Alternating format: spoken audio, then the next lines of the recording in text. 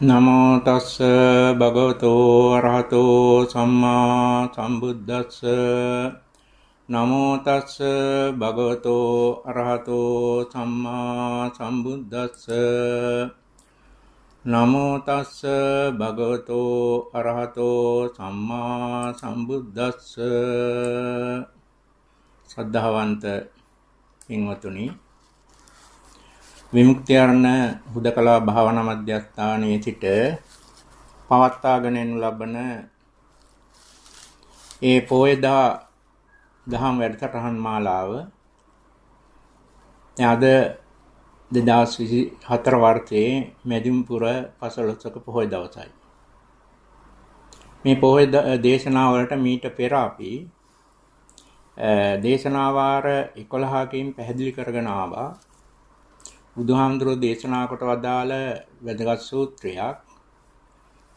එය කායගත සති සූත්‍රයයි. මේ කායගත සති සූත්‍රයේ පැහැදිලි කරන්නේ ඇත්තටම මේ කායගත සතිය කියන විපස්සනා සමාධිය තුල තියෙන වැදගත් ඒ සමාධි ගුණය ගැන.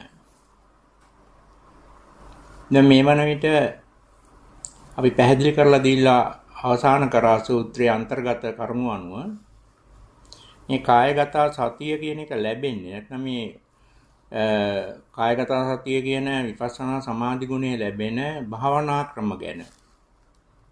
මේ භාවනා ක්‍රම බැලුවම මහා සතිපට්ඨාන සූත්‍රයේ අඩංගු භාවනා ක්‍රම ටිකම තමයි මේ සූත්‍රය තුලත් අන්තර්ගත වෙන්නේ. ඊළඟට අපි පැහැදිලි කරගෙන ආවා ඒ කායගත සති සූත්‍රය වඩන තැනදී මූලිකව සිදුවෙන පංච නීවරණ යටපත් වීම සම්බන්ධව බුදුහාමුදුරුවෝ දේශනා කොට වදාළ ධර්ම කරුණු සම්බන්ධව. ඊළඟට මේ සූත්‍රයේ විශේෂ දෙයක් විදිහට මහා සතිපට්ඨාන සූත්‍රයේ වගේ තැනක පැහැදිලි නොකරපු කාරණා තියෙනවා. ඒ එක කාරණයක් තමයි මේ කායගත සතිය වැඩෙනකොට, ඒ කියන්නේ කායික අරමුණක පංච නීවරණ යටපත් වීම තමයි මේ කායගත සතිය උපදින ක්‍රමය වන්නේ. එහෙනම් කායික අරමුණෙන් පංච නීවරණ යටපත් වෙනකොට ලැබෙන ගුණාංග පවතින ධර්මතාවය ඒ ශ්‍රාවකයාට තේරෙන ආකාරය සම්බන්ධව අවස්ථා හතරක් මීට පෙර දේශනා දෙකකදීම මේක වැදගත් හින්දා දේශනා දෙකක්ම පැහැදිලි කරගෙන ආවා. ඒවා තමයි දැන් කායික අරමුණේ නීවරණ යටපත් වුණාම එතන ඇතිවෙන මනෝභාවයන් එකිනෙකට උසස් මනෝභාවයන් හතරක් ගැන බුදුහාමුදුරු දේශනා කරනවා. ඒ විපස්සනා සමාධියේ නැත්නම් කායගත සතිය දියුණු වීමෙන් ඇතිවෙන සමාධියේ අවස්ථා හතරක් ගැන. ඒකට උපමා ටිකක් බුදුහාමුදුරු දේශනා කරා. ඒවා පසුගිය දේශනාවලදී හොඳින් පැහැදිලි කරා. දැන් මෙන්න මේ අවස්ථාව, ඒ කියන්නේ කායික අරමුණේ නීවරණ යටපත් වෙච්ච අවස්ථාවයි ඇති වෙන ಗುಣ ටික තමයි මේ බුදුහාමුදුරුවෝ පෙන්නන සංසාර විමුක්ති මාර්ගය. මෙන්න මේ ಗುಣ එක තමයි අර සත්‍තිස් බෝධිපාක්ෂික ධර්ම 37 අන්තර්ගත වෙන්නේ. එහෙමනම් මේ කායික ආරමුණේ පංච නීවරණ යටපත් වීම තුළ වැඩෙන ධර්මතා ටිකක් තමයි බෝධිපාක්ෂික ධර්ම කියන්නේ. කායික ආරමුණේ නීවරණ යටපත් වෙච්ච තැන හඳුන ගන්න පුළුවන් ධර්ම කාරණා ටික තමයි මේ සූත්‍රයේ අපි අර මුලින් උපමා කරපු මීට පෙර පොය දවසේත් ඊට ඉස්සෙල්ලා පොය දවසේත් පැහැදිලි කරලා දීපු උපමා ටික. දැන් ඒවා කවුරු හරි අහලා නැත්නම් තමන්ට පුළුවන් අන්තර්ජාලයේ ඒ පසුගිය දේශනා අහන්න.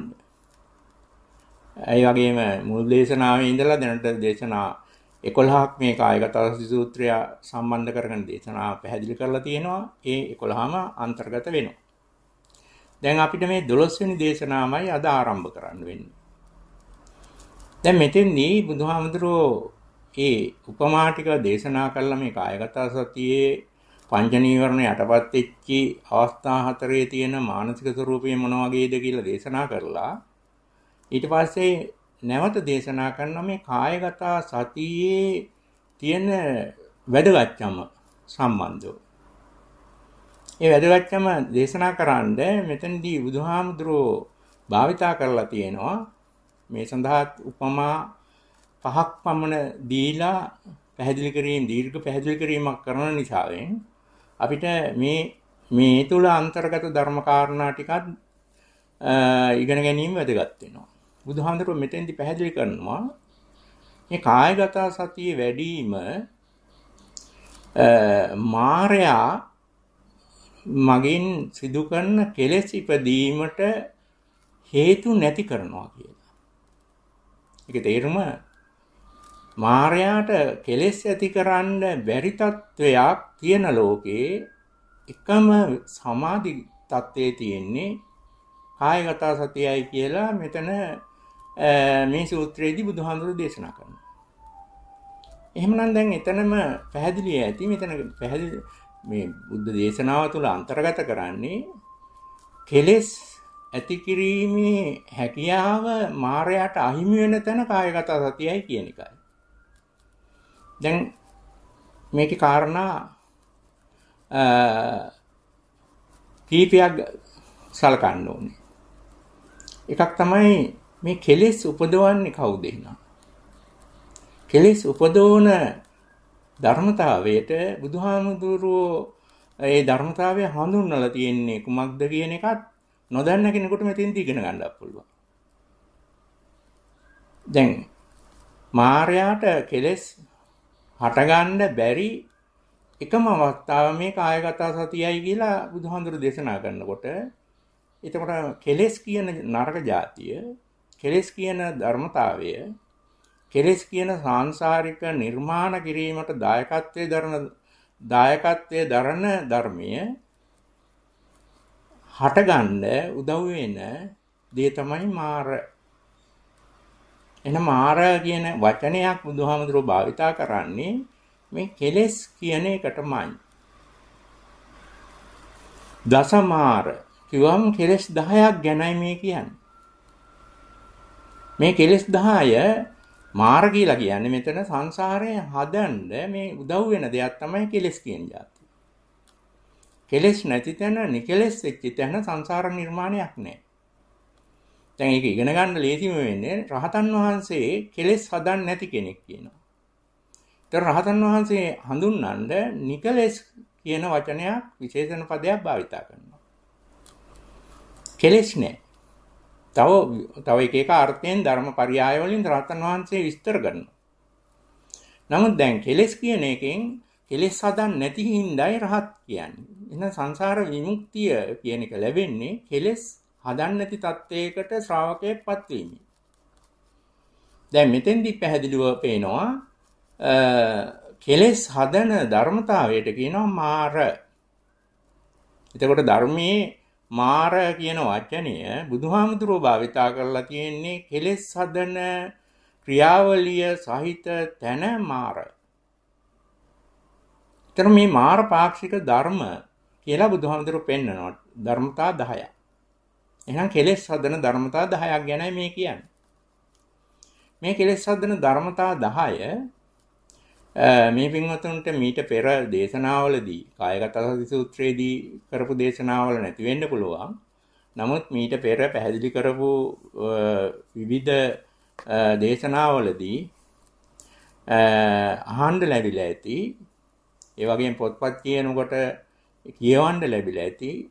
බුදුහාමුදුරුවෝ පෙන්නනවා මාරපාක්ෂික ධර්ම 10ක්. එහෙනම් කෙලෙස් හදන හේතු කාරණා 10ක්. මොකද කෙලෙස් හදන්න උදව් වෙන දේ ධර්මයට කියනවා මාර කියලා. මේ මාරපාක්ෂික ධර්ම 10 නම් කරලා තියෙනවා. පළවෙනි මාරපාක්ෂික ධර්මයේ කාමයේ. එතකොට කාමයේ කියන්නේ ඇත්තටම ධම්ම ටිකක්, සිත තුල හටගන්න ටිකක්. කාමයේ. ඒ වගේම දෙවෙනි මාරපාක්ෂික ධර්මය හඳුන්වලා තියෙනවා අරතිය. ඒ කියන්නේ දැන් බුදුහාමුදුරුවෝ නිවන් දකින්න එක කුසලය නෙමෙයි දෙන්නේ. එක වර්ගයේ කුසල් ගුණයෙන් ඉහළ කුසල් දෙනවා. අවසාන එක තමයි මේ ප්‍රඥා ශික්ෂාවට ඇතුළත් වෙන විපස්සනා සමාධිය ලැබෙන කුසලය. ඊට මෙහා සාංශාරික වශයෙන් කාමාවචර කුසල්, එතකොට දානීය, සීලය, පූජාව ආදී ওই විදිහට ගිහිල්ලා සමත භාවනාව ඔය ඔක්කොම කුසල් වෙනවා. මේ අධි කුසලයට අකමැති වෙලා අවකුසලයක ඉන්න මාරපාක්ෂික ස්වરૂපය අරතිය කියලා ධර්මයේ හඳුන්වනවා. ඒක මානසික සිතිවිලි ස්වરૂපය, චෛතසික ස්වરૂපය. දැන් තුන්වෙනි මාරපාක්ෂික ධර්මයේ ඇත්තටම ඒක අපිට අදාළ වෙන්නේ මේ කාම ලෝකයේ ඉන්න සත්තු කීප දෙනෙකුට පමණයි, වර්ග කීපයකට. ඒක වුණත් මාර්ගපාක්ෂික ධර්මයක්, නිවන් දකින්න අපහසු වෙන ධර්මතාවයක්, කෙලෙස් නිපදවන ධර්මතාවයක් විදිහට බුදුහාමුදුරු දේශනා කරනවා. මේ මිනිස්යන්ටයි තිරිසන් සත්තුන්ටයි අයිති වෙන සාපිපාසාව. එතකොට සාපිපාසාව කියන එක තුන්වෙනි මාර්ගපාක්ෂික ධර්මය. හතරවෙනි මාර්ගපාක්ෂික ධර්මයේ හඳුන්වන්නේ පරේෂණ තෘෂ්ණාව. මේ තෘෂ්ණාව කිව්වට තෘෂ්ණාව කියන්නේ කාම භව විභෝග කියන තුنين නේ. පරේෂණ තෘෂ්ණාව කියන්නේ ඊට වැඩි වෙනස් ස්වરૂපයක් මේ. මොකද මේක ශ්‍රාවකයෙකුට නරකම දෙයක් තමයි පරේෂණය. මොකද ආර්ය පරේෂණය සිදු කරපු පරේෂණය දැන් තණ්හාවක් නැති තැන ලබා ගන්න කරපු පරේෂණය බුදුහාමුදුරු කරලා හමාරයි. එහෙනම් දැන් පරේෂණ කරන ශ්‍රාවකයාට සත්‍ය අහක් වෙනවා, ලං වෙන්නේ ඈත් වෙනවා. ඒක නිසා දැන් පරේෂණ තෘෂ්ණාව කියන ධර්මතාවය කෙලෙස් හදන ධර්මතාවයක් විදිහට හතරවෙනි මාර්ගය වශයෙන් බුදුහාමුදුරුවෝ ධර්මානුකූලව පැහැදිලි කරනවා. පස්වෙනි මාර්ගපාක්ෂික ධර්මයේ තීන මිද්දය. මේවත් ඇත්තටම ගොඩාක් වෙලාට මනුස්සයන්ට, තිරිසන්ට විද්‍යාමාන දේවල්. තීන මිද්දය. ඊළඟට හයවෙනි මාර්ගපාක්ෂික ධර්මයේ බය කියන එක තමයි හයවෙනි මාර්ගපාක්ෂික ධර්මය. හත්වෙනි මාර්ගපාක්ෂික ධර්මයේ සැකය. අටවෙනි මාර්ගපාක්ෂික භාවය නැත්නම් ධර්මතාවය බුදුහාමුදුරුවෝ හඳුන්වන්නේ මකු බව. දැන් මකු බව එක අපිට හුඟක් ඇහෙන වචන තමයි ಗುಣ මකු බව. ගුණය මකනවා. ඒතර මේ ගුණය විතරක් නෙමෙයි මේ මකු බවෙන් තමන් හිතිය තත්ත්වය වෙනස් කරනවා. මකු බව කියන එකේ කරන්නේ වැරදි තීන්දුව වලට තමන් පච්චනවා. දැන් තමන් පහච්චයි පච්චරනවා මකු බවෙන් එක විදිහකට. නමුත් ඒ තමන් හිතන මට්ටමේ තමන් තේරුම් අරගත්තේ මට්ටමේ පහත්කමක් ඒ ජීවිතය තුළ දකින්න හම්බෙන්නේ. ඒ වගේම බොහෝ විට අනිත් පැත්තට ගන්නවා. තමන් ඉහළයි කියලා, උසස් කියලා මතවාදයක් ගොඩනගා ගන්නවා. මේ මකු භවයේ කෘත්‍යය. ඒ කියන්නේ සත්පුජ්‍යල භාවය රැකගන්න අර උසස් පහත් කියලා නැත්නම් තේරෙනවා නොතේරෙනවා, ඒ වගේම ಗುಣ තියෙනවා ಗುಣ නැහැ, ඔය වගේ දෙගිඩියාව සමනය කරන්න මේ මකු භව මාර්ගපාක්ෂික වශයෙන් බලපානවා. ඒ අටවෙනි මාර්ගය. නවවෙනි මාර්ගපාක්ෂික ධර්මයේ බුදුහාමුදුරුවෝ පෙන්වන්නේ ලාභ සත්‍චාර කීර්ති ප්‍රශංසා. මේ අන්‍යයන්ගෙන් ඔය මකු භවෙන් තීන්දුවක් ගත්තොත් තමන් උසස් කියලා සමාජයෙන්, මිනිස්සුන් නම් සමාජයෙන් බලාපොරොත්තු වෙන උසස්කමට ගරු බුහුමන්, සැලකිලි සම්මාන. ඒකත් සංසාරයේ හැදෙන කෙලෙස් හැදෙන ක්‍රමවේදයක්, ධර්මතාවයක් විදිහට බුදුහාමුදුරුවෝ පෙන්වනවා. දැන් මෙහෙම බැලුවම 9වෙනි මාර්ගපාක්ෂික ධර්මයේ ලාභ සත්‍චාර කීර්ති ප්‍රශංසා.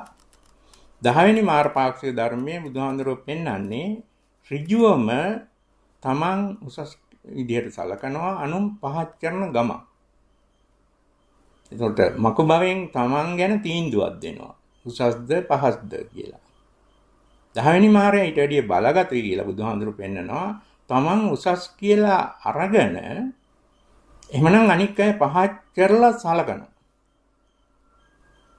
දැන් මෙන්න මේක කෙලෙස් හැදෙන ක්‍රමයක්.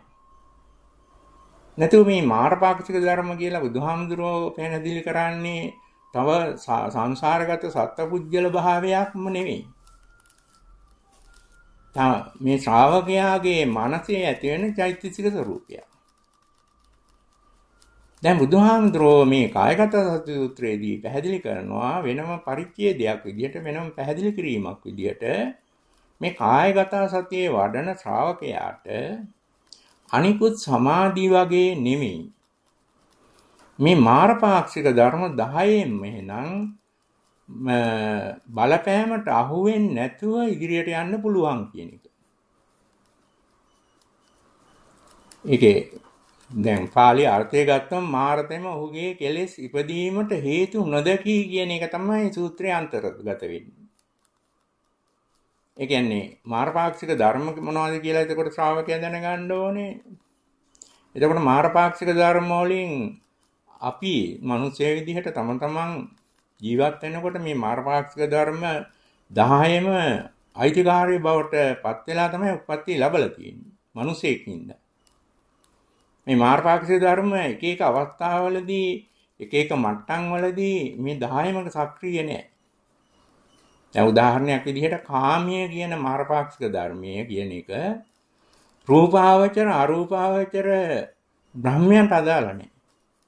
කාමයේ යටපත් කරලා තමයි බ්‍රහ්ම කියන මානසික தත්ත්වය ලබා ගන්න. බ්‍රහ්ම කියන උප්පත්තිය ලබා ගන්න. විතර කාමයේ කියන එක අයිති කාමයෙන් කරන කෘත්‍යය තමයි මේ තමන්ට මේ කාම ලෝකයට අයිති. දැන් මිනිස්සු ගන්නේ මිනිස්සු වැටෙන්නේ කාම ලෝකයට. දෙවියෝ වැටෙන්නේ කාම ලෝකයට. සතර අපායේ සත්තු අන්තර්ගත වෙන්නේ කාම ලෝකයට. එහෙනම් මේ කියන කාම ලෝකයේ තියෙන මොනවා හරි වස්තු පුජ්‍යලයන් ඒ කියන්නේ සතුන්. කාම ලෝකෙත් ඉන්නවා වස්තු තියෙනවා. ඒ වගේම පුජ්‍යලයෝ ඉන්නවා. ඒ වස්තු අතර දැන් මිනිස්සු පරිභෝජනය කරන මිනිස් ජීවිතයට අත්‍යවශ්‍ය වස්තුන් ටිකක් තියෙනවා.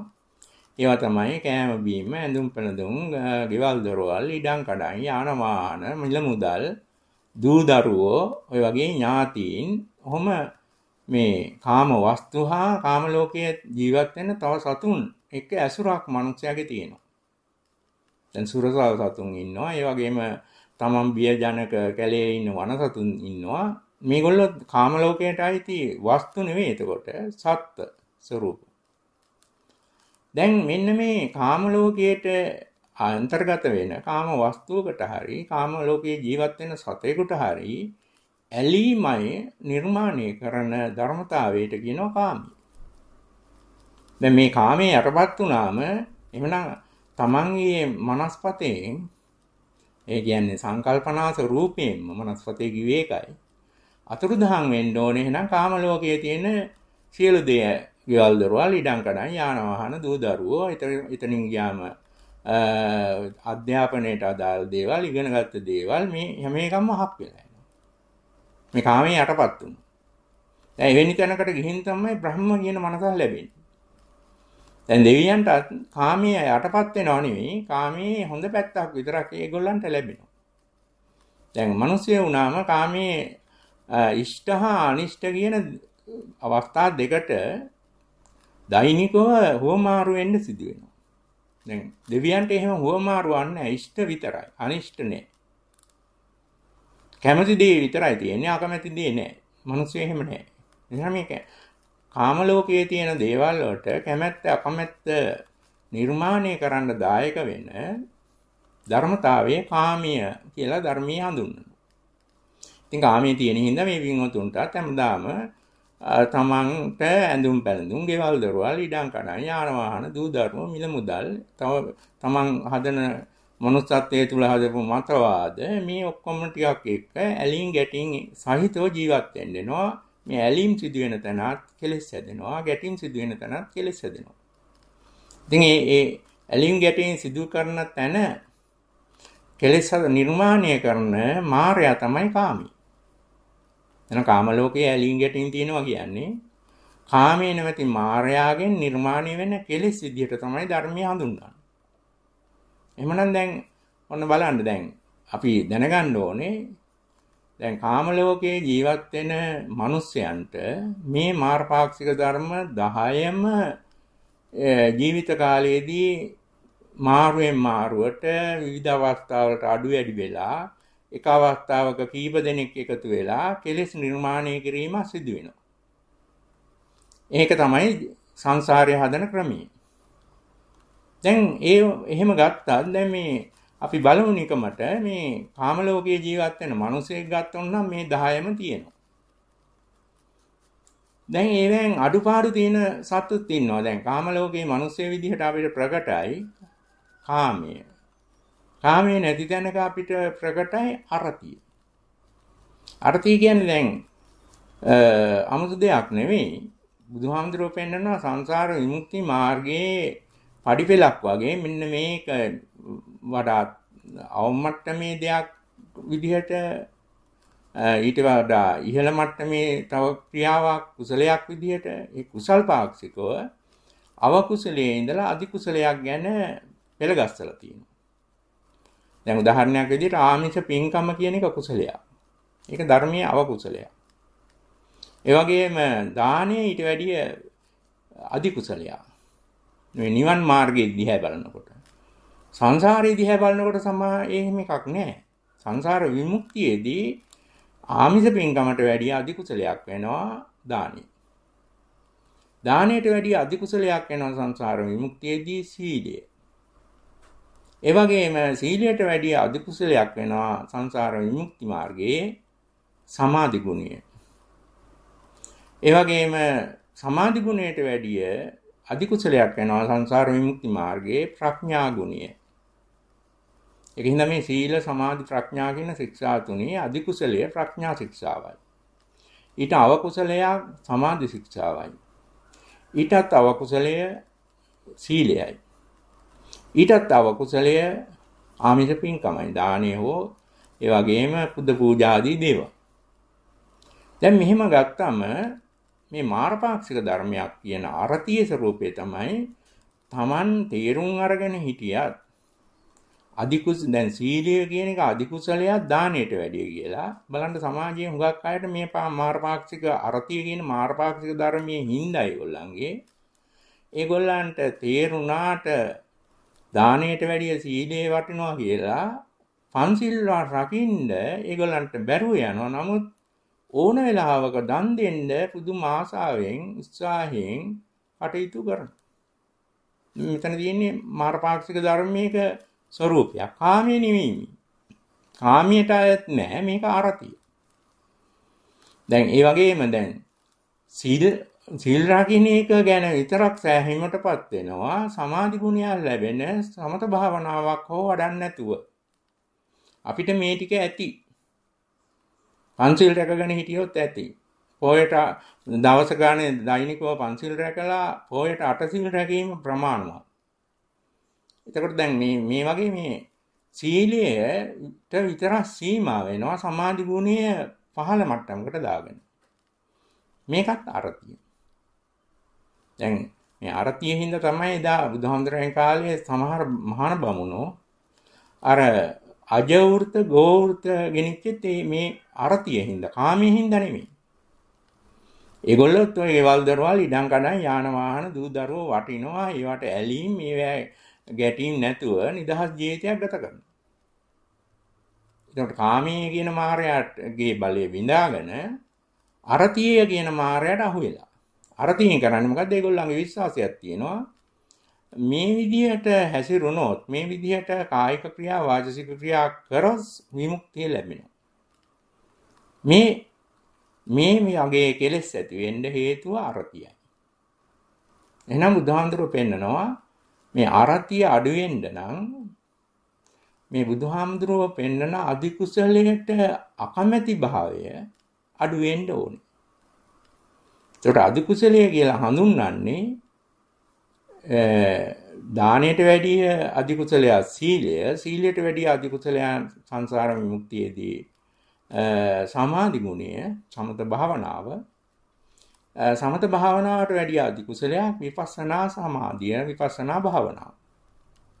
දැන් ඒකින්ද මේ අධි කුසලය කරන්න පුළුවන් වෙලාවේදී අවකුසල් කර ඉන්න එක මාරපාක්ෂික ධර්මතාවයකට යොමු වීමක්. ඒකක් කෙලෙස් උපදවන ක්‍රමයක්. කෙලෙස් කියන්නේ එතකොට සංසාරයේ නිර්මාණයට උදව් වෙන දේ කියන එක. දැන් මේ ආකාරයට බැලුවම දැන් අධි කුසලයට අකමැති වීම අරතිය කියලා කිව්වා.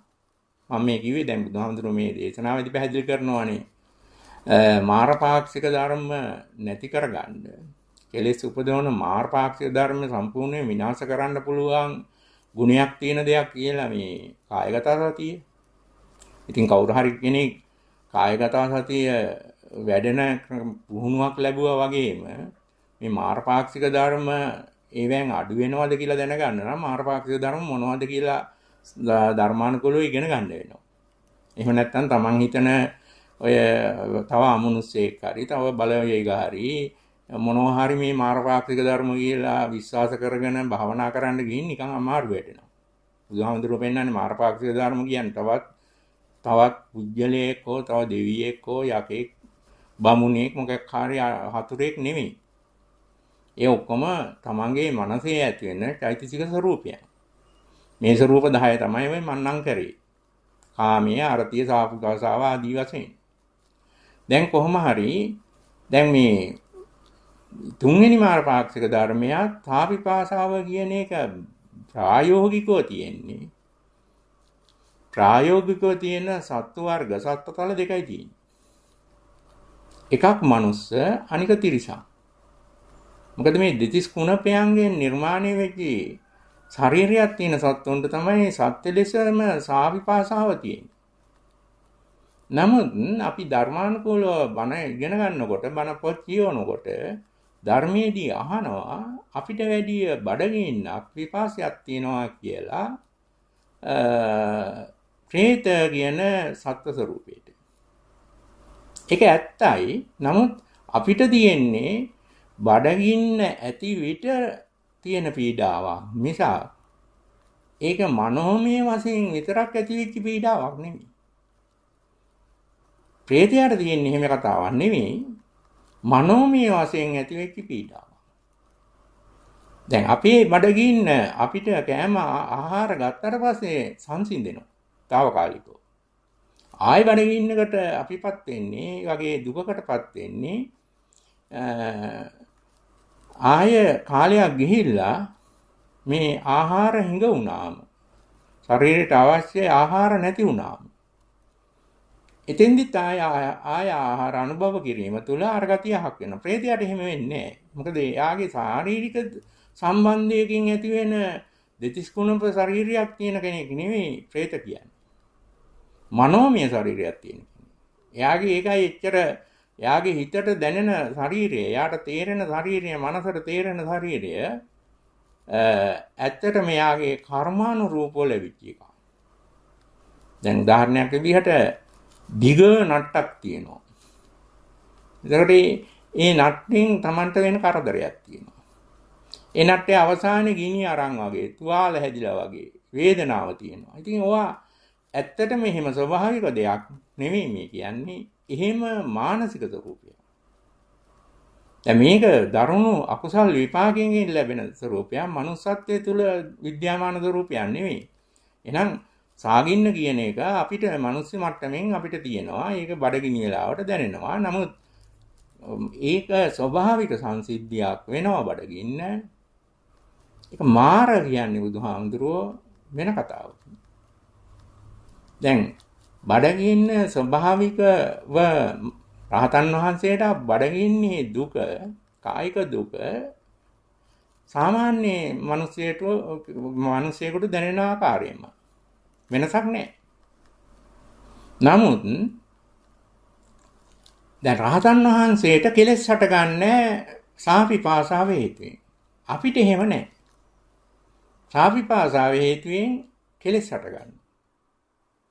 ඒ කියන්නේ අපිට දැන් බඩගිනි වුණාම අපි ඒ වෙනුවෙන් ඇලීම් ගැටීම් නිර්මාණය කරගන්නවා. එතකොට බඩගින්න ඇති වෙන්නේ නැති තැනක එහෙම ඇලීම් ගැටීම් අපිට නිර්මාණය වෙන්නේ. ඒවා නිර්මාණය වෙන්නේ අර ශරීරයෙන් දැනෙන බඩගිනි ස්වરૂපය, කුසගිනි ස්වરૂපය තියෙන වෙලාවෙදී පමණයි. දැන් ඒක ඊටාම දරුණු වෙන්න පුළුවන්. සතර පායේ යනතරමට කෙලස් හදා ගන්නත් ඔය බඩගින්න කියන එක අපි මිනිස්සුන්ට උදව් වෙනවා. දැන් Tamanට ආහාර නැතුව අනික් අයගේ දේවල් හොරහම් කරනවා. පපිලක් වෙලාවට Tamanට බඩගිනි හේතුවෙන් තව මිනිස්සු මරනවා. තව සත්තු මරනවා. මේ බඩගින්නේ හින්දා. එතකොට අන්නේ ස්වરૂපයේ Tamanගේ බඩගින්න කියන එක මාර්ගපාක්ෂික ධර්ම නෑ, ධර්මයක් නේ. ඒක ස්වභාවික සංසිද්ධියක්. මොකද මාර්ගපාක්ෂික ධර්මයක් නම් බඩගින්න කියන එක ඇත්තටම රහතන් වහන්සේට බඩගින්න නැති වෙන්න ඕන. එහෙම එකක් ධර්මයේ කියන්නේ. බඩගිනි නිසාවෙන් කෙලෙස් හට ගන්න නැති එක තමයි රහතන් වහන්සේගේ ස්වરૂපය. නමුත් අපේ ස්වરૂපය ඒක නෙවෙයි. බඩගිනි හින්දා කෙලෙස් හටගන්න හැකියාවෙන් යුක්තයි. මේ මාර්ගපාක්ෂික ධර්ම හඳුන ගන්න. මේවා තමයි බුදුහාමුදුරුවෝ පෙන්වන මාර්ගපාක්ෂික ධර්ම. ඒ වගේ පරේෂණ තෘෂ්ණාව මනුස්ස විදිහට මේ අලුත් නිවන් දකින්න පවා තමන් පරේෂණ කරනවා. මේක හරිද? මේ ක්‍රමය හරිද? මේ ක්‍රමය ගැලපෙනවද? තව හොඳ ක්‍රම හොයා ගන්න ඕනේ මං. ඔහොම හිතන එක තමයි හැමෝම කරන්නේ. එහෙම පෙලක් කලකට පෙලක් අය කියනවා අපි අලුත් ක්‍රමයක් හොයාගත්තා. මේක තමයි හරි ක්‍රමය. මේක ක්‍රමයක් හොයාගන්න පරේෂණයක් ඕනේ. අලුත් දෙයක් හොයාගන්නේ පරේෂණයි. නමුත් මේ සාමාන්‍ය සංසාරගත සත්වෝ අලුත් දෙයක් හොයාගන්න නිවනක් අලුතෙන් හේවුවත් ඒ නිවන තුල තමන් හොයාගත්ත නිවනක් නම් එතන තියෙන්නේ. කණ්ඩායමක් හොයාගත්ත නිවනක් නම් තියෙන්නේ ඒ නිවනක් නෙමෙයි. ඒක කෙලෙස් ස්වરૂපයක්. පරේෂණ තෘෂ්ණාව නැති මායාව විසින් හදපු කෙලෙස්. ඒකින්ද ශ්‍රාවකයාට කවදාවත් අයිති නෑ බුදුහාමුදුරන්ගේ මේ සීල සමාධි ප්‍රඥා පිළිබඳ පරේෂණ කරන්න. පරේෂණ කියන වචනේ නෙමෙයි මෙතන භාවිතා කරන්නේ ශික්ෂා කියන පදේ. ශික්ෂා කියන වචනේ. ශික්ෂාව කියන්නේ පරේෂණයක් නෙමෙයි. ශික්ෂාව කියන්නේ පුහුණු වීම. පරේෂණය කියන්නේ පුහුණු වීමක් නෙමෙයි. පුහුණුවෙන් මොනවා හරි කරන ගමන් අලුත් දෙයක් සොයා ගන්න කරන උත්සාහය. ඒකින් මේ දරුණු මාර ස්වરૂපයක් විදිහට බුදුහාමුදුරුවෝ පෙන්වනවා හතරෙනි මාර ස්වરૂපය පරේෂණ තෘෂ්ණාව. ඒ වගේම මේ පරේෂණ තෘෂ්ණාව නැති තැනක මිනිසුන්ට ඇත්තටම හැම වෙලෙම පරේෂණ තෘෂ්ණාවේ බලයට අහු වෙලා අපි කෙලෙස් හදලා සංසාරයක් නිර්මාණය කරන්න උත්සාහ ගැනීමක් අනිවාර්යෙන් සිදු වෙනවා. හොඳින් හෝ නරකින්. ඒක නැති තැන තියෙන ලක්ෂණයක් විදිහට තමයි පස්වෙනි මායාවේ මාර ස්වરૂපේ. පස්වෙනි මායා තීන මිද්‍යයි. එහෙනම් පරේෂණ තෘෂ්ණාව නැති විට මිනිස්සෙගේ විද්‍යාමාන වෙන්නේ නිදිමත ස්වરૂපයක්, අලස ස්වરૂපයක්, කම්මැලි ස්වરૂපයක්. දැන් මේක එතකොට දැන් ඔය විදිහට බැලුවම මේ මාරපාක්ෂික ධර්ම 10න් මුල් 5 කාම ලෝකයේ අනිවාර්යයෙන්ම කාම ලෝකයේ ආයත තියෙනවා. එතකොට ඒ 5 තියෙනවා කියන්නේ අනිත් 5 නිකම්මත් තියෙනවා. ඒ කියන්නේ මිනිස්සු වෙන අපිට මේ බුදුහාමුදුරුව පෙන්වන මාරපාක්ෂික ධර්ම 10ම අන්තර්ගත වෙනවා. ඒවෙන් අපි කෙලෙස් නිර්මාණය කරනවා. නමුත් බ්‍රහ්ම කියන සත්‍යෙක් ගත්තොත් මේ මාරපාක්ෂික ධර්ම 10 නෑ. 10න් දැන් කාමයේ කියන එකක් නෑ යාට. අරතිය කියන එකේ අපිට තරන්නේ. මොකද එයා අධි කුසලයේ කියලා තරගන්නේ සමාධි ගුණයක්. එයා සීලයේ අධි කුසලයක් විදිහට සලකන්නේ. ආමිෂ පින්කම අධි කුසලයක් විදිහට සලකන්නේ. එයා එතකොට අරතියේ බලපෑම බ්‍රහ්ම කියන සත්තුන්ට මනුස්සයන්ට වැඩිය බොහොම අඩුයි. දැන් බ්‍රහ්ම කියන සත්තුන්ට හෝ දේව කියන සත්තුන්ට කවදාවත් සාපිපාසාව කියන මාරපාක්ෂික ධර්මය අදාළ නැහැ. ඒකෙන් කෙලෙස් හදන්න උවමනාවකුත් නැහැ, හැදෙන්නෙත් නැහැ. පරේෂණ තෘෂ්ණාව ගත්තොත් ඇත්තටම අපේ තියෙන කාම ලෝකයේ සත්තුන්ගේ පරේෂණ තෘෂ්ණාවේ තෘෂ්ණාව කියන එක ස්වરૂප තුනකින් තියෙනවානේ. කාම තණ්හා, භව තණ්හා, විභව තණ්හා කියන තෘෂ්ණාව කියන්නේ තණ්හාවනේ. එහෙනම් දැන් අපි අපේ පරිශ්‍රණය මේ කාම තණ්හා යටතේ බොහෝ විට තියෙනවා, භව තණ්හා යටතේ තියෙනවා, විභව තණ්හා යටතේ තියෙනවා. නමුත් බ්‍රහ්ම කියන සත්තුන්ගේ මේ පරිශ්‍රණ තෘෂ්ණාව අඩු වෙලා තියෙනවා. කාම තණ්හා යටතේ පරිශ්‍රණ තෘෂ්ණාවක් නැහැ. ඒගොල්ලන්ගේ එතකොට පරිශ්‍රණ තෘෂ්ණාව සීමා වෙනවා භව විභව කියන තණ්හා දෙකට. අන්න මේ රූප ස්වરૂපේ, කාම ස්වરૂපේ නෙමෙයි, රූප ස්වરૂපේ හැටි. රූපාවචර අරූපාවචර ස්වરૂපේ හැටි. ඒ වගේම රූපාවචර අරූපාවචර මානසික තත්ත්වයක් තියෙනකොට ඒ සත්තුන්ට ඒ ධානා මට්ටමක ඉන්න මිනිසෙකුට වෙන්න පුළුවන්, නැත්නම් ඒ ලෝකවල ජීවත් වෙන බ්‍රහ්ම වෙන්නත් පුළුවන්. දෙන්නටම සමානයි මේක. ඒ සත්ව වර්ගයට තීන මිද්‍ය කියන මාරපාක්ෂික ධර්මය යටපත් වෙලා. තීන මිද්‍ය හරහා එන කෙලෙස් නිර්මාණය කිරීමක් ඒගොල්ලන්ගේ සිදු වෙන්නේ නැහැ. සංසාර නිර්මාණයක් සිදු වෙන්නේ නැහැ. සමහර විට දැන් බිය සැක කියන 6 වෙනි මායයයි 7 වෙනි මායයයි අපිට වගේ නෑ. අපි කාම තණ්හාවට, කාම වස්තුන්ට, කාම ලෝකේ ජීවත් වෙන සත්‍යයන්ටත් බිය සැක ඇති වෙනවා. නමුත් අර රූපාවචර අරූපාවචර මට්ටමේ ඉන්න බ්‍රහ්ම කියන සත්ව ස්වરૂප වලට බිය සැක අපිට කරන්නේ. ඇති වෙනවා නම් බොහොම ස්වල්පයයි. ඒවත් භව තණ්හාව යටතේ ඇති වෙන බිය, විභව තණ්හාව යටතේ ඇති වෙන බිය වලට සීමා වෙනවා. අපිට එහෙම නෑ. බියසක අපිට නිර්මාණය කරන්න තණ්හා වර්ග තුනම උදව් වෙලා තියෙනවා. දැන් ඊළඟට දැන් අපි හිතමුකෝ 8 වෙනි මාර, 9 වෙනි මාර ස්වરૂප, 10 වෙනි මාර ස්වરૂපය කියන එක අපිට මනුස්ස විදිහට අනිවාර්යෙන් තියෙනවා. හැබැයි කිසිම බ්‍රහ්මයෙකුටත් මේ කියන මානසික ස්වરૂප, මේ කියන මාර ස්වરૂප නැතුව බ්‍රහ්ම කියන જાතියක් උපදින්නේ. ඒ කියන්නේ මකු භව කියන මාර ස්වરૂපය උපදින්නේ. කියන්නේ මකු භව කියන මාර ස්වરૂපයෙන් තමයි බ්‍රහ්ම කියන එක වුණත් තීන්දුවක් ගන්න. මිනිස්යන්ට වැඩිය, කාම ලෝකයේ සත්තුන්ට වැඩිය මං උසස් කියලා මකු භව තමයි කියන්නේ.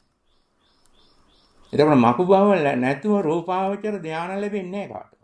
මකු භවයේ උදව්වක් වුණේ. එතකොට මේ ධානය ලාභියාට ඉවීම හිතනවා තමන් ඉස්සරට වැඩිය උසස් නම් ඒ තමන් උසස් ගුණ තියෙනකොට තමන්ට වැඩිය පහත් මානසික තත්ත්ව වෙන මනුස්ස දේව කියන සත්තුන් මට ගෞරව කළ යුතුයි. මම උසස්. එන්න 9 වෙනි මාර්ගපාක්ෂික ධර්මතාවයේ 8 වෙනි මාර්ගපාක්ෂික ධර්මතාවයේ තියෙන හැම තැනම තියෙනවා. ඒක නැතුව දැන් 8 වෙනි එක නැතුව 9 වෙනි එක නැතුව 8 වෙනි එක ගන්නත් මේ 8 වෙනි එක නැතුව 9 වෙනි එක ගන්නත් බෑ. දැන් ඒක නිසා දැන් මකු භව කියන එක එහෙමනම් රූපාවචර අරූපාවචර කියන ඕනම සත්තුන්ට තියෙන මාර්ගපාක්ෂික ධර්මයක්. දැන් මේ මාර්ගපාක්ෂික ධර්ම කියලා මෙලෝ දෙයක් දන්නේ නැති උපාසක උපාසිකාවන්ට තියෙනවා මන ළඟ නම් නැත්තේ මේ ටිකයි. දැන් මේ ටිකයි කියලා නැත්තේ කියන්නේ මොකද්ද? මන ළඟ මහාන්‍යයක් නැහැ. මං උසස් කියලා සලකන්නේ නැහැ. දැන් ඒවා එහෙම සැලකන්නේ නැහැ කියන එකම තමයි උසස්කම. ඒකම තමයි මග බව කියන මාර්ගපාක්ෂික ධර්ම. ඒ තමන් හිතන්නේ මං එහෙම නොසලකන වර්ගයේ හොඳ එකෙක්. අනික් අය නරකයි. දැන් මෙන්න මෙහෙම මේ මාර්ගපාක්ෂික ධර්ම වල ඔය බ්‍රහ්ම කියන සත්තුන්ට තියෙන මාර්ගපාක්ෂික ධර්ම තුනක් තමයි අනිවාර්යෙන් විද්‍යාමාන ස්වરૂපයක් තමයි 8 වෙනි මාරයා මකු බව, 9 වෙනි මාර ඒ කියන්නේ ලාභ සත්කාර කීර්ති ප්‍රශංසා, 10 වෙනි මාර්ගපාක්ෂික ධර්මීය ඒ කියන්නේ අනුන් පහච්චල තමන් උසස් කොට සැලකීම. ඉතින් මිනිස්සු ළඟ මේක නැත්නම් යා මිනිස්සෙක් වෙන්නේ නැහැ.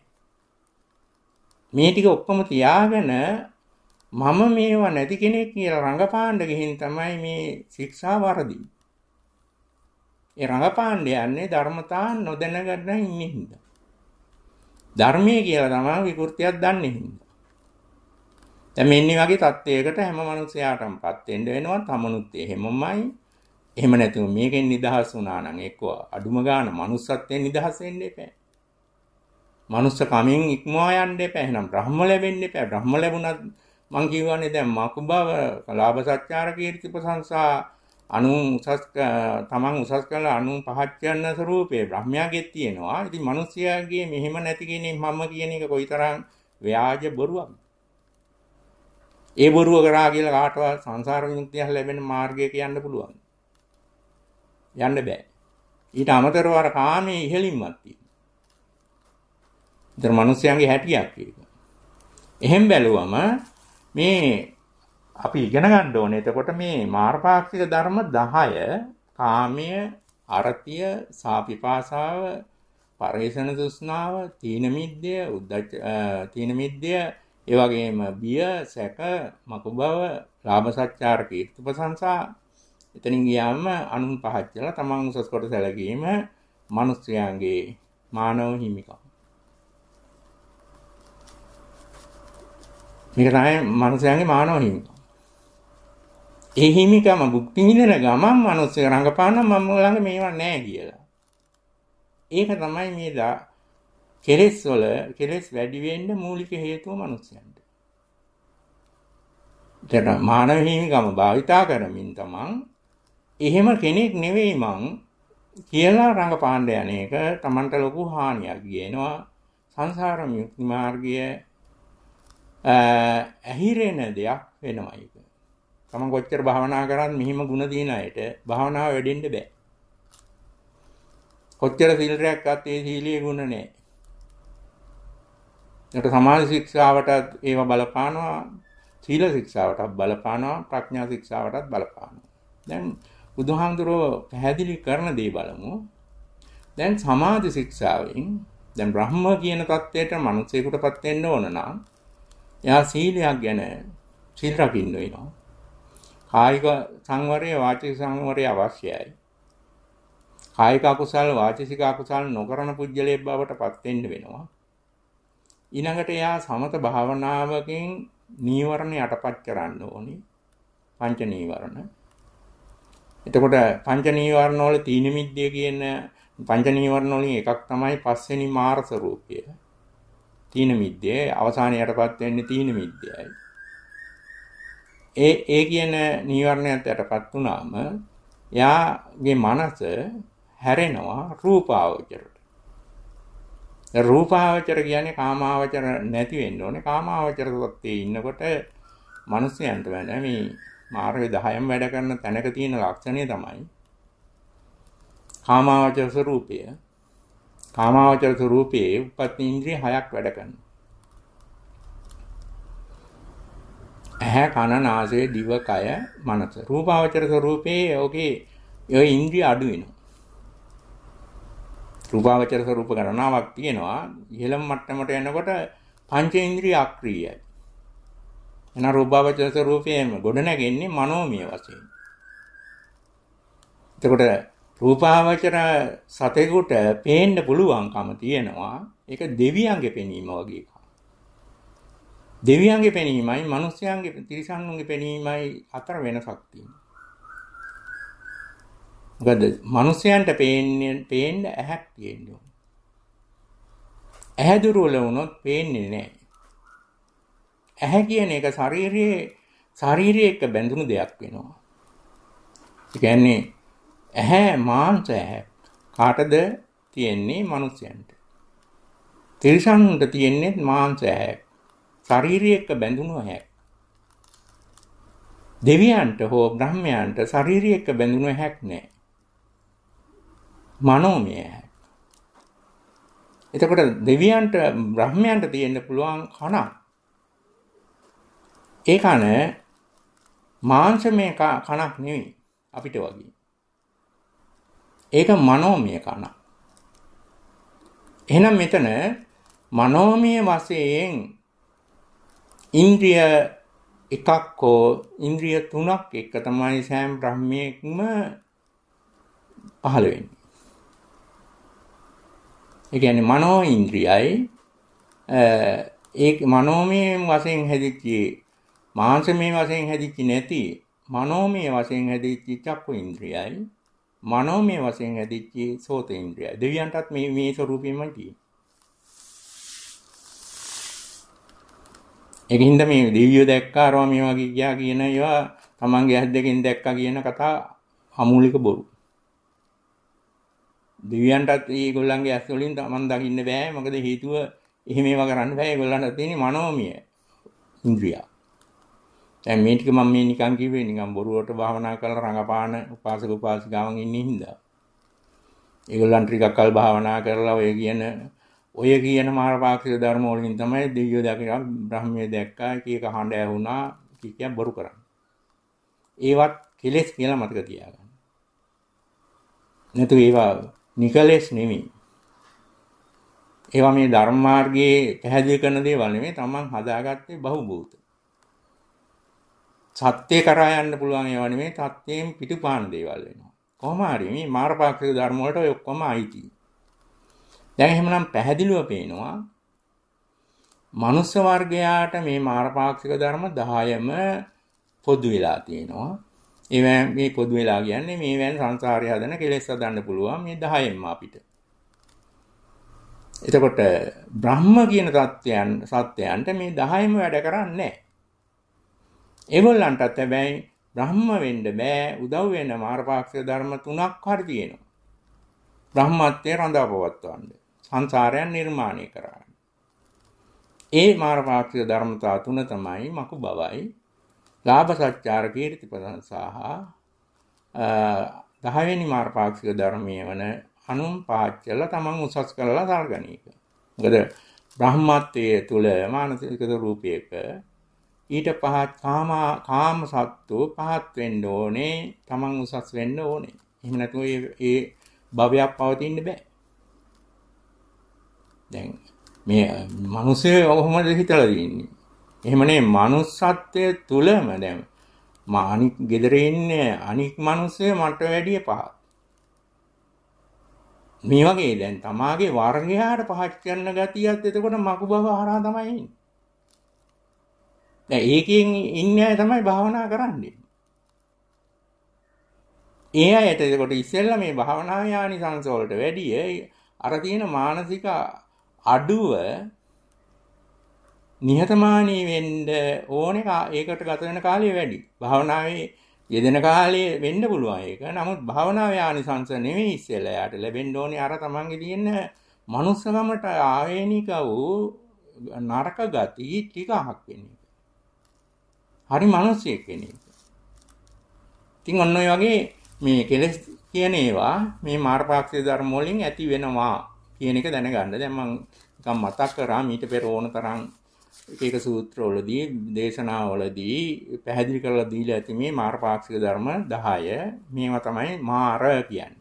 එහෙම නැතුව මේ වෙලක් ඔය උපාසක උපාසිකාවන් කියන විදිහට භාවනා කරනකොට කවුරු හරි බෙල්ල මිරිකුවා මාරයා මට වැහුණා. එහෙම කතා මේ බුදුහාමුදුරන්ගේ ධර්මයේ නෑ. එහෙම කියන ඒවා නිකම් මිනිස්සු සාහිත්‍යයෙන් හදාගත්ත දේවල්. කවුරු කාගේ හරි බෙල්ල මිරිකනවා වගේ දැනෙනවා නම් යා මතක තියාගන්න තව කෙනෙක් බෙල්ල මිරිකනවා වගේ දැනෙන්න. එහෙම පුජ්‍යලියක් ඇවිදilla බෙල්ල මිරිකුවෙත් නැත්නම් ඒ වගේ මානසික තත්ත්ව හැදෙන්නේ මිනිස්යන්ට නෙමෙයි. ඒ වගේ මානසික තත්ත්ව වල ඉන්නේ සංසාරගත සත්ත්ව තමයි ප්‍රේතියෝ කියන්නේ. උන්ට තේරෙන්නේ කවුරු හරි තමන්ගේ බෙල්ලක් මිරිකනවා වගේ වේදනාවක් තමයි. බියවීමක් තියෙන්නේ. දැන් එහෙමනම් තමන්ගේ වංශ කතාවේ ඒ ಗುಣ තිබිලා තමයි නරක ගුණ තිබිලා තමයි මේ වගේ தත්ත්ව ආවොත්. ඉතින් ඒක කියෝල වැඩක් නෑ. මේක බොරුවක් කියලා දැනගන්න. මේ මිරික එහෙම තමන්ට හානි කරන අමනුෂ්‍යයෙක් හෝ තව මිනිසෙක් හෝ ඉන්නවා කියන එක තියාගෙන අපිට මේ විපස්සනා සමාධියක් කායගත සතියක් දියුණු මට්ටමක් කරා යන්න බෑ.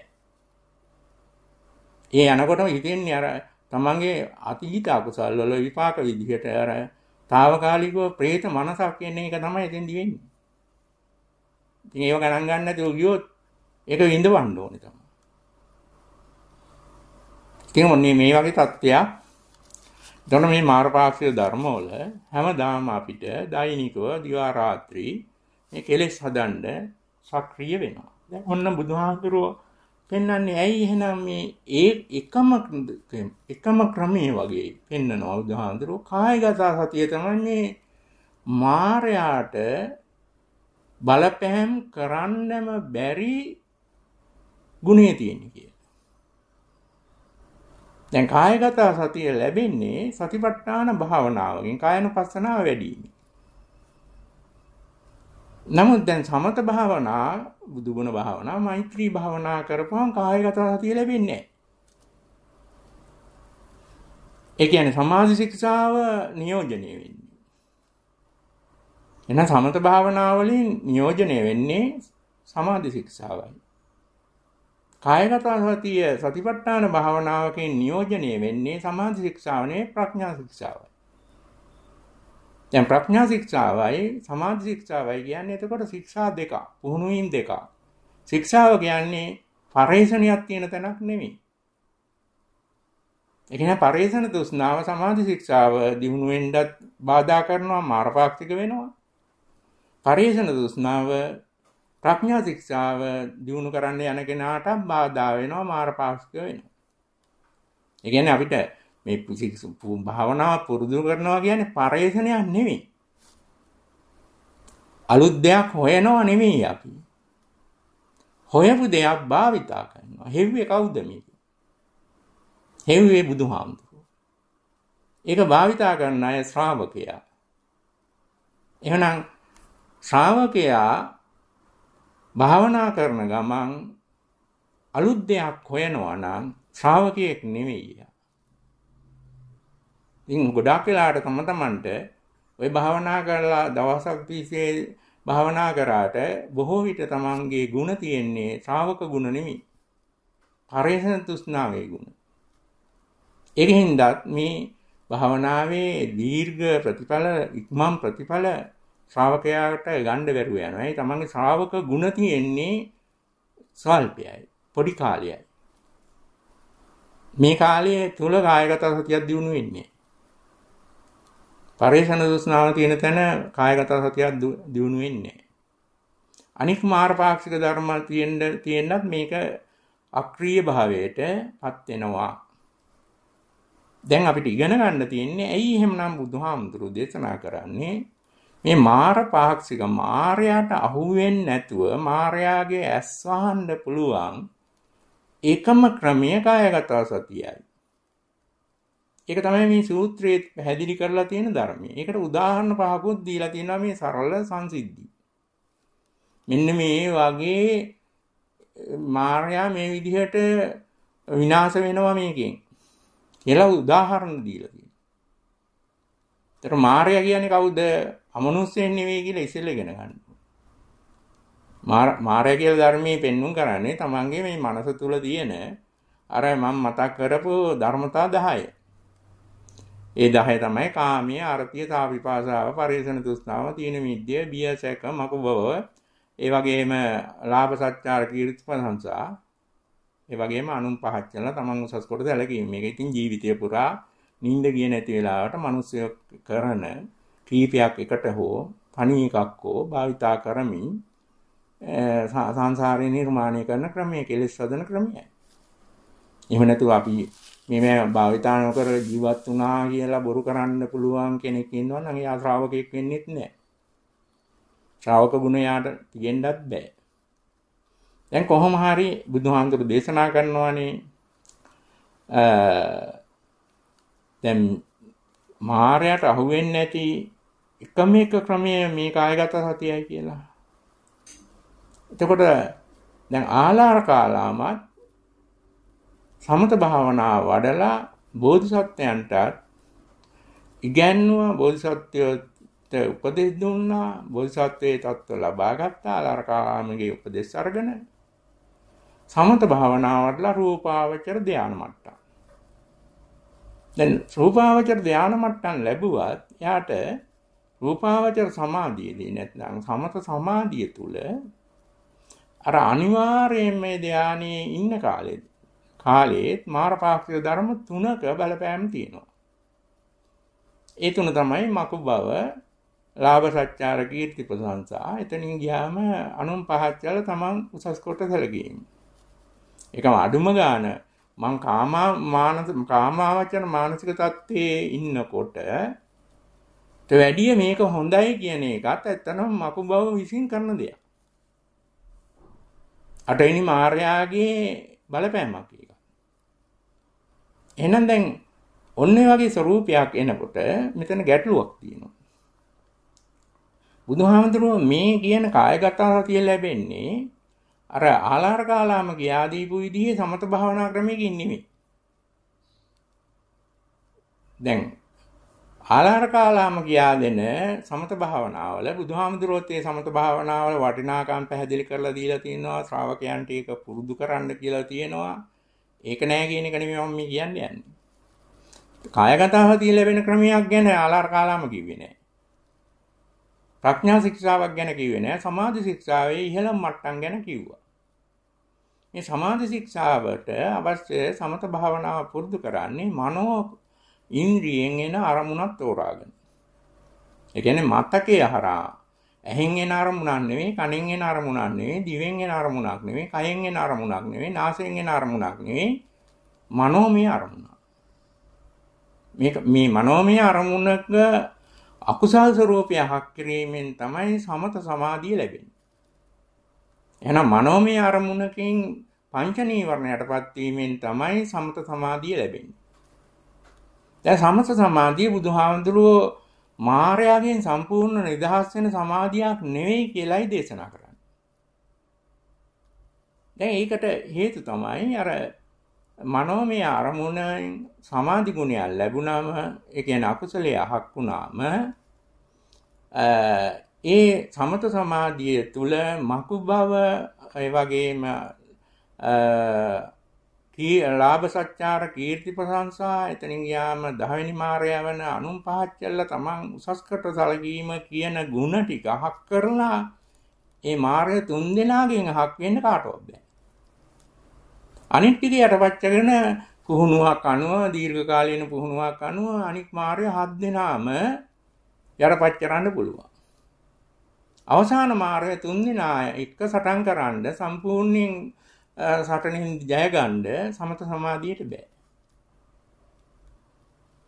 ඒක තමයි මේ බුදුහාමුදුරුවෝ පෙන්වන්නේ. ඒක බැරි හින්දා තමයි බුද්ධත්වයේදී ඒ ක්‍රම භාවිතා නොකර වෙන ක්‍රමයක් භාවිතා කරන්න හේතු වුනේ. සමත සමාධියෙන් යන්නේ නැතුව. දැන් කොහොම හරි විපස්සනා සමාධිය කායික අරමුණකින් සිදුවෙන දෙයක්. දැන් කායික අරමුණකින් වෙනකොට දැන් අපි හිතමු අපි දන්න දෙයක් තමයි සමත සමාධියෙන් මනෝමය අරමුණෙන් පංච නීවරණ යටපත් වෙන්න ඒ පුජ්‍යලයා හැම විටම පංච ඉන්ද්‍රිය අක්‍රීය කරගැනීමේ හැකියාවෙනුත් යුක්තයි සුදුසු වෙලාවෙදී. ඒකයි මෙච්චර මේ සමත සමාධිය ලැබුණු කෙනෙකුට මේකට ඇලෙන්න හේතුව. මොකද මේ සංසාරක දුක බහුල ලෙස විද්‍යාමාන වෙන්නේ කාම ලෝකයේ. ඒතර කාම ලෝකයේ ජීවත් වෙච්ච මිනිස්සෙකුට උනත් මේ කාය දුක කියන එකේ ප්‍රධාන පැති දෙකක්. දැන් උදාහරණයක් විදිහට අර තුන්වෙනි මාර්ය ගත්තොත් සාපිපාසාව තියෙන්නේ ශාරීරික එක්ක බැඳිච්ච එකක්. දැන් ශාරීරිය තේරෙන්නේ නැත්නම් සාපිපාසාවක් තේරෙන්න බෑනේ කාටවත්. එහෙනම් ශාරීරියේ තේරෙන්නේ නැති තැනට මනස උසස් කරගන්න එක තමයි සමත භාවනාවෙන් මූලික දේ. ඒතර ශාරීරිය තේරෙන්නේ නැති තැනට යන්න කලින් ශාරීරිය හා බැඳුණු චක්කු සෝත ගාන ජීවහා කියන මේ ඉන්ද්‍රිය හතර දුර්වල වෙන්න ඕනේ. එන සමත සමාධියක අනිවාර්යයෙන්ම පංච ඉන්ද්‍රිය දුර්වලයි. පංච ඉන්ද්‍රිය අක්‍රීයයි. මේ පංච ඉන්ද්‍රිය අක්‍රීය වෙනකොට පංච ඉන්ද්‍රිය එක්ක ගනුදෙනු කරන දිට්ඨියක් තියෙනවා. දිට්ඨිය කියන්නේ දැක්ම. දැන් බුදුහාමුදුරුවෝ පෙන්වන ධර්මයේ තුල සමත සමාධියකින් කවදාවත් සක්කාය දිට්ඨිය කියන එක අහක් වෙන්නේ නැහැ. විපස්සනා සමාධියෙන් සක්කාය දිට්ඨිය ඉවත් වෙනවා. ඒ විපස්සනා සමාධිය දියුණු කරලා මේ මාර්ගපාක්ෂික ධර්ම 10 යටපත් වෙච්ච තැන සක්කාය දිට්ඨිය ඉවත් වෙනවා. ඒක සමත සමාධියකින් සක්කාය දිට්ඨිය ඉවත් වෙන්නේ නැත්තේ ඇයි? නැත්නම් සක්කාය දිට්ඨිය කියන්නේ මොකක්ද කියලා තේරෙන්නේ නැති අපිට තේරුම් ගන්න පුළුවන් තැනක් මේ සමාධි දෙකෙන් ඉගෙන ගන්න පුළුවන්. ඒකේ කියනවා මේ දේශකයෝ මහාචාර්යවරු සක්කාය දිට්ඨිය ගැන අහවල් එකයි කියන බොරු නිර්වචන දෙනවා. නමුත් ඒ දුන්නට ඒ කාටවත් සක්කාය දිට්ඨිය නා අහක් වෙලත් නැහැ, අහක් වෙන්නේ නැහැ. අහක් වෙන ක්‍රමයක් අනුගමනය කරන්නේ නැහැ. දැන් සක්කාය දිට්ඨිය කියලා එහෙමනම් සක්කාය දිට්ඨිය අහක් වෙන්නේ සමත සමාධියෙන් දිනු කරාට. එහෙනම් සක්කාය දිට්ඨිය එකයි මේ කියන මාර්ගය 10 දෙනාම වැඩ කරන්නේ. මොනවාද? කාමයේ අර්ථය සාපිපාසාදී ඒවා හැම එකකටම දිට්ඨියෙන් සක්කාය දිට්ඨිය උදව්වක් තියෙනවා. දැන් සමත භාවනා කරනකොට සමත සමාධියේ දියුණු වෙන්න පංචේන්ද්‍රිය අහක් වෙනවා. අහක් වුණාට මනෝ ඉන්ද්‍රියේ අකුසල භාවය අහක් වෙලා කුසල භාවය විතරක් ඉතුරු වෙනවා. ඒකනේ සමත සමාධිය කියන්නේ.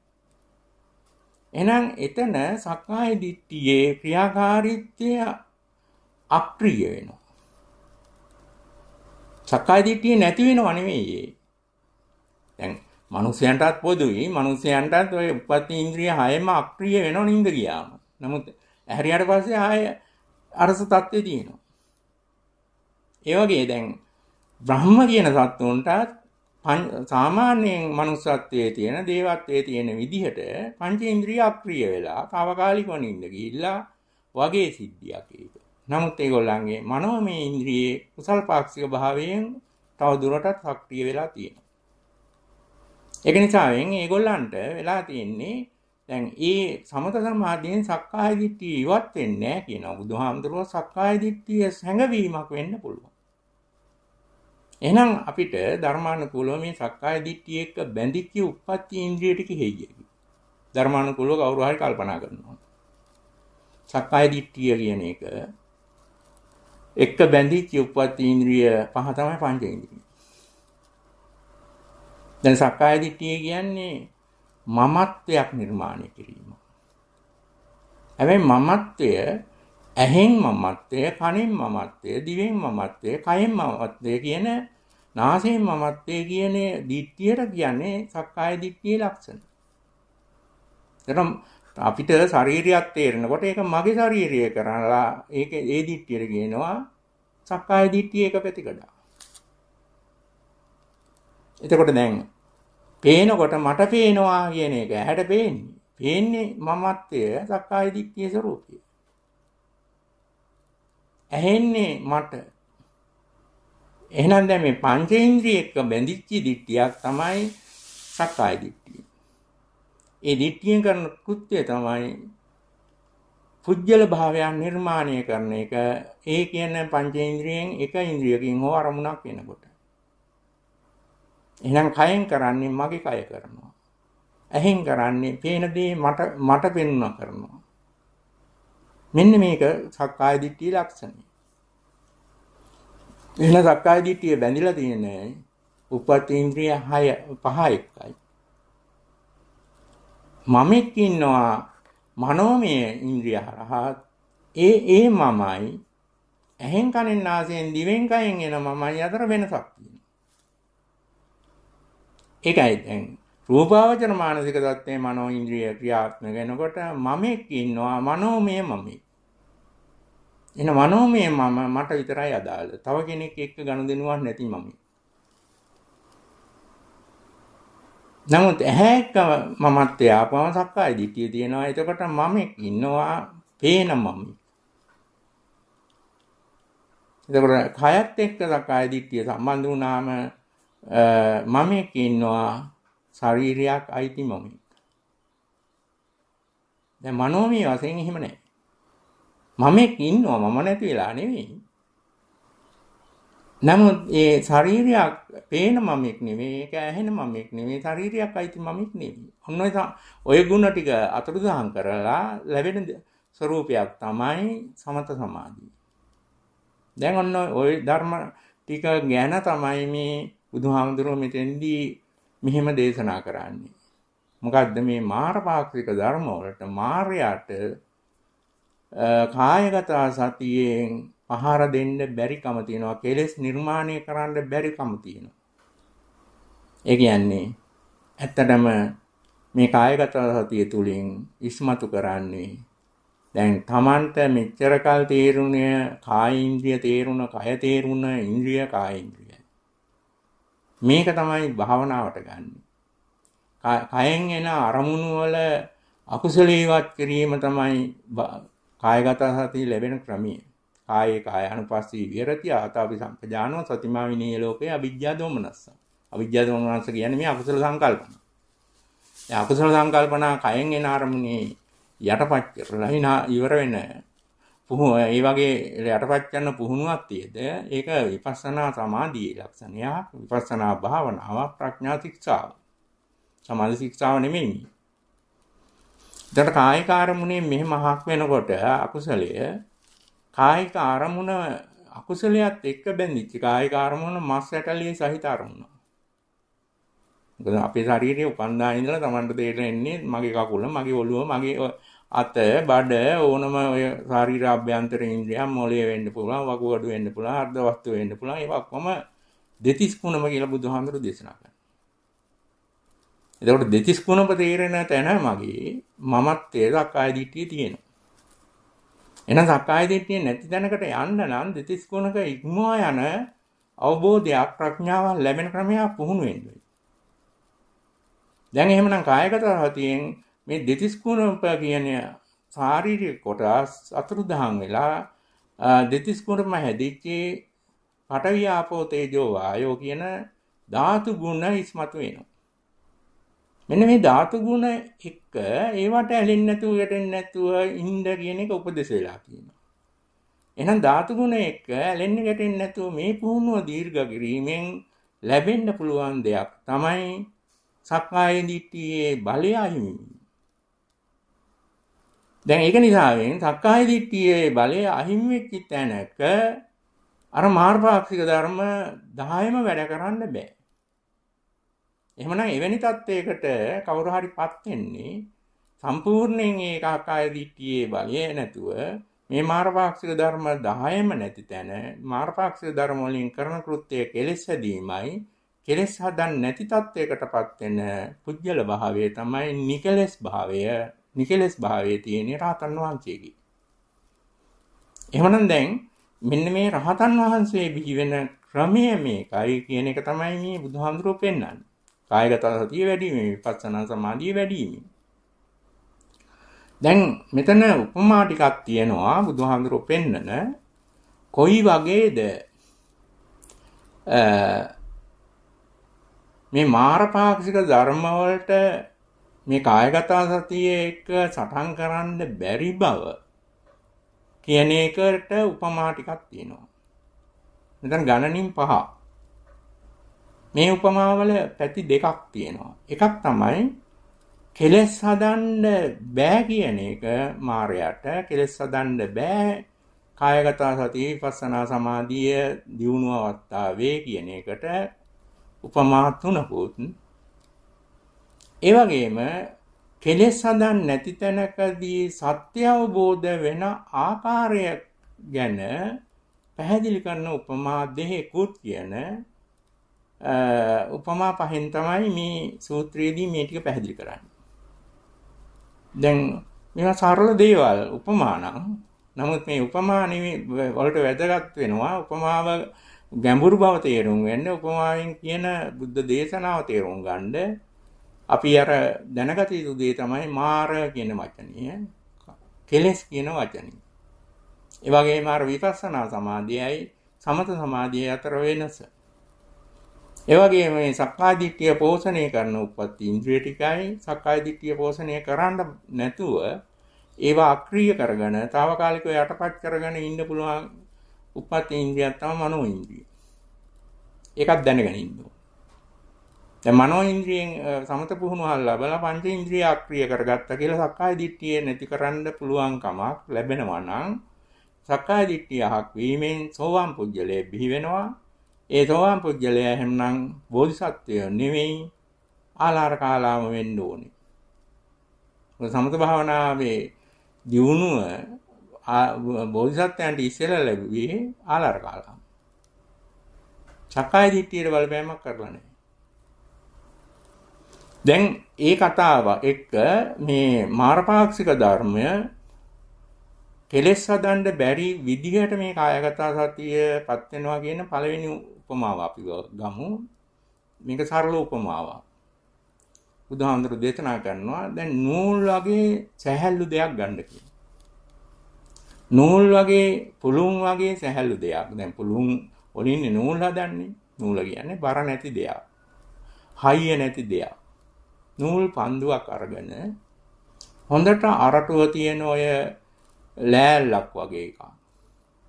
ඒ කියන්නේ මහා අරටුව සහිත ගහක ලෑල්ලක් අරගෙන ඔය ලෑල්ල බිම තියලා අර නූල් පන්දුව උඩ ඉඳලා අතාරිනවා. අතහැරියාම මේ නූල් පන්දුවේ බරට අර අරටුව තියෙන ලෑල්ල එබිලා හරි වලක් කෑරිලා හරි විකෘති වෙනවද කියලා හාමුදුරන්ගෙන් අහනවා. ඉන්නේ අහගෙන ඉන්න හාමුදුරන්ගෙන්. ඉතින් කාටවත් ඒක තේරෙන දෙයක් එහෙම දෙයක් වෙන්නේ නැහැ. ඒ කියන්නේ එහෙම නෙවෙයි ගල් කැටයක් දැම්මත් සමහර විට නූල් පන්දුවක් නෙවෙයි ගල් කැටයක් දැම්මත් ඊට වැඩිය බර දෙයක් දැම්මත් අර වගේ අරටුව තියෙන ලෑල්ලක වලක් කෑරෙන්නේ හෝ තැලෙන්නේ හෝ පොඩි වෙන්නේ හෝ සටහනක් තියෙන්නේ හෝ නැහැ. දැන් ඒක එන්නේ වගේ කියනවා මේ කායගත සතිය දියුණු තැනදී මේ කියන මාර්ය 10 දෙනාට බලපෑම් කරන්න බැරි බවත් ඔන්න පළවෙනි උදාහරණය. මාර්ගපාක්ෂික ධර්ම 10ටම බලපෑමක් කරන්න බැරි තැනක් තමයි කායගත සතිය ප්‍රබලම දියුණුවක් තියෙන තැන. එතකොට කායගත සතියේ මූලික අවස්ථාව විතරක් නෙවෙයි මේක පුරුදු කරන ශ්‍රාවකයාගේ ඉහළම තැනදී මාර්ගපාක්ෂික ධර්ම 10ම නැත්නම් එතන සක්කාය දිට්ඨිය තියෙන්න බෑ. ඊළඟට නමුත් සමත සමාධිය එහෙම නැහැ. මාර්ගපාක්ෂික ධර්ම තුනක් අනිවාර්යෙන් වැඩ කරන ඕනම තැනකදී. දැන් දෙවෙනි උපමාව මේ විදිහට කියනවා. ඉතින් එදා සමාජයේ දාන්නේ සර්ව දේවල් මේ බුදුහාඳුරු පෙන්නන්නේ. දැන් තෙත අමු ලී දෙකක් තෙත් සහිතව වතුරේ තිබිච්ච අමු ගස් දෙකක් දඬු දෙකක් අරගෙන කවුරු හරි ගින්දර ගන්න එකට ඇතුළුවට ගින්දර උපදිනවාද කියලා අහනවා. ඒක ඉතින් ඇත්තටම ඒ කාලේ මිනිස්සු දන්නේ ප්‍රායෝගික දෙයක්. අද නම් ඒක තමන් දන්නේ දෙයක් නෙමෙයි. ගින්දර කියන එක ලබා ගන්න විවිධ තමන්ට පහසු කරන ක්‍රම තියෙනවා. එතකොට ඒ කාලේ එහෙම ඒවා නැහැ. අර වියලි දඬු දෙකක් ඒ සඳහා උචිත ගස් වර්ගයකින් තෝරගෙන පරිස්සම් කරගෙන තමයි මේ ගින්දර උපදවන්නේ මිනිස්සු භාවිතා කරලා තියෙන්නේ. එහෙම නැත්නම් අද කවපුව වතුර සහිත තෙතමනය සහිත අමු දඬු දෙකක් ඇතුළුවා කියලා කාටවත් ගින්දර ගන්න බෑ. ඒක ඉතින් ඒ සමාජයේ හැම කෙනාම එහෙම ගින්දර ගන්න උත්සාහ අරන් තිනවා බැරි බවක් දන්නවා. දැන් අර හාමුදුරන්ගේ අහනවා එහෙම අමුලි දෙකක් එකට ඇතිල්ලුවම කාට හරි කොච්චරලා ඇතිල්ලුවත් ගින්දර ලැබෙයිද? ලැබෙන්නේ නැහැ කියන. ආන්නේ වගේ කියනවා කායගත සතිය ප්‍රබලව දියුණු වෙනකොට එතෙන්දී අර මාර්ගපාක්ෂික ධර්ම 10ට බලපෑම් කරන්න බැරි බවත්. ඔන්න දෙවෙනි උදාහරණය. ඊළඟට තුන්වෙනි උදාහරණය බුදුහාමුදුරු පෙන්නනවා. ඒක 아무තු එකක්. දැන් මොකක් හරි වතුර ලොකු භාජනයක් අරගෙන ඕක පිරෙනකම් වතුර පුරවලා තියෙනවා කියලා හිතන්න කියනවා. දැන් පිරීලා තියෙනවා වතුරෙන් භාජනේ. කවුරුහරි මිනිස්සෙක් තව වතුර කලයක් හරි බාල්දියක් හරි ගෙනල්ලා අර පිරීලා තියෙන භාජනයට වතුර දැම්මට තව දුරටත් ඒ භාජනයට ඒ වතුර අල්ලයිද බාර ගනීද කියලා අහනවා. ඒක සිදු වෙන්නේ නැහැ. ටික උතුරලා යනවා, අහක යනවා. ඒ වගේම කායගත සතියේ දියුණු තත්වයක ඉන්නකොට විපස්සනා සමාධිය වගේ නෙමෙයි කියලායි මේ කියන්නේ. දියුණු තත්වයේ ඉන්නකොට මාර්ගපාක්ෂික ධර්ම එකකටවත් බලපෑම් කරන්න බෑ. යාම උතුරලා යනවා. පිරිච්චි කලයේ වගේ, පිරිච්චි හැලිය වගේ මේක. ඔන්න තුන්වෙනි උදාහරණය. ඒ වගේම ඊළඟට හතරවෙනි උදාහරණය අනිත් පැත්ත කියන්නේ. ඔන්න දැන් මෙච්චර වෙලා කිව්වේ මාරපාක්ෂික ධර්ම වලට බලපෑම් කරන්න බෑ කියන එක තමයි පළවෙනි උදාහරණේ 2 3. හතරවෙනි උදාහරණය දෙනවා බුදුහාමුදුරු මේ විදිහට. දැන් හිතන්න කියනවා ලොකු විලක් තියෙනවා. මේ විලේ වතුර සම්පූර්ණ පිරීලා තියෙනවා. කවුරු හරි මිනිසෙක් මේ විලේ එක තැනකින් කානුවක් කාරනවා පහළට.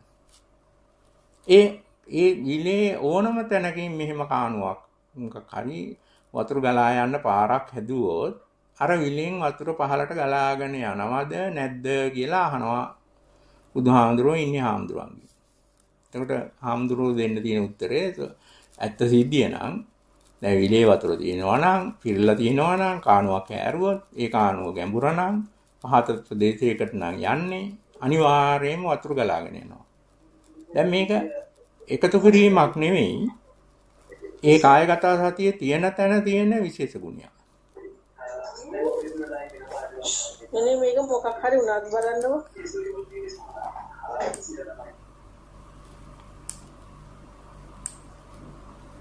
දැන් එතනින් පස්සේ අර හාමුදුරුවෝ කියන්නේ මොකද්ද? එහෙම ගලාගෙන යනවා.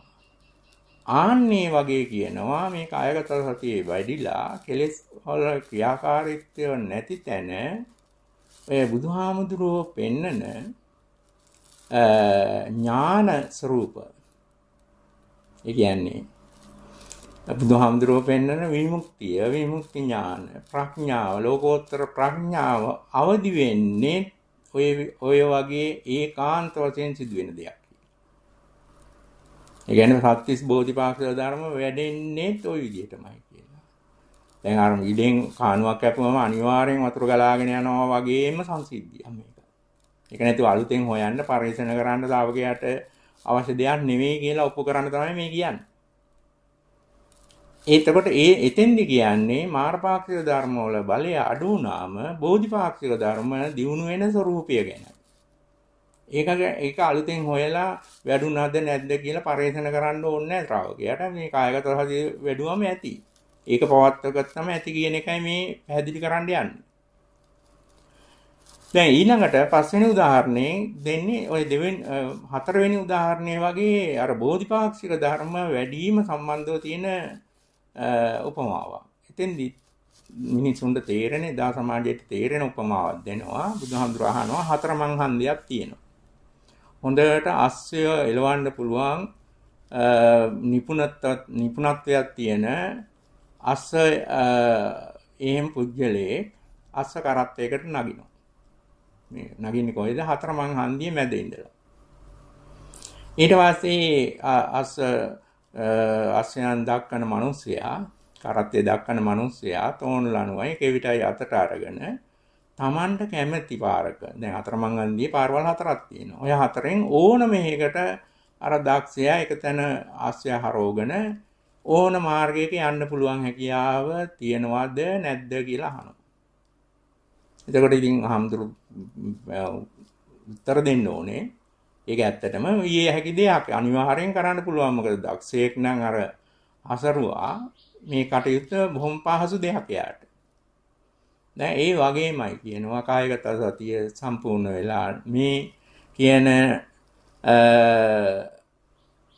මාර්ගපාක්ෂික ධර්ම යටපත් වෙච්ච තැනක අර ඕන පාරක යන්න පුළුවන් වගේ මේ කියන මනුස්සත්වයේ ඉක්මවපු ඕනම මානසික ස්වરૂපයක් ළඟා කරගන්න පුළුවන්. ලෝකෝත්තර ස්වરૂපයක් ළඟා කරගන්න තියෙන ක්‍රමයේ බෝධිපාක්ෂික ධර්ම වඩන ක්‍රමයේ. ඉතින් මෙන්න මේ උපමාවෙන් අවසන් කරනවා. මේක ඉතින් අපිට වැදගත් වෙන්නේ මේ කායගත සතියෙන් මාරපාක්ෂික ධර්ම වලට බලපෑම් කිරීම අනිවාර්යයි. ඒ වගේම ඒ කියන්නේ විපස්සනා සමාධියයි සමත සමාධියේ මාර්ගපාක්ෂික ධර්ම 3ක බලයට සීමා වෙනවා. එහෙම නෙවෙයි කියන එකයි මේ කියන්නේ. එතකොට මෙතන සක්කාය දිට්ඨිය අහක් වෙනවා. ඒක තමයි සක්කාය දිට්ඨියක බැඳිලා තියෙන මේ උප්පත්ති ඉන්ද්‍රිය 6 මෙතන සක්‍රිය තියෙන භාවයේ තිබිලා ඒකෙන් සත්පුජ්‍යල භාවයේ ඉවච්ඡන ස්වરૂපය තමයි මේ කායගත සතියෙන් අවසාන ප්‍රතිඵල විදිහට බුදුහාඳුරු පෙන්වන්නේ. එhmenan ඒ ගැන පැහැදිලි කිරීමක් මේ කරේ අපි දැන් මේ පැවැත්වුවේ කායගත සති සූත්‍රයේ 11 වෙනි දේශනාවයි. තව මේ සූත්‍රයේ තව කරුණු ටිකක් තියෙනවා. අපි ඊගා පොය දවසේ ඒ ටික පැහැදිලි කරන්න බලාපොරොත්තු වෙනවා. ඉතින් මම හිතන්නේ අද දවසේ කාල සීමාව වෙලාව ගිහිල්ලා තියෙන හින්දා අපි මෙතනින් දේශනාව අවසන් කරනවා. වෙනදා වගේම අද දවසේ එකමාරට පමණ ඒ කරගෙන යන පුහුණුව වල තියෙන ගැටලු තියෙනවා නම් ඒවා සාකච්ඡා කරන්න බලාපොරොත්තු වෙනවා. හැම දිනාටම තිරුවන් සරණයි.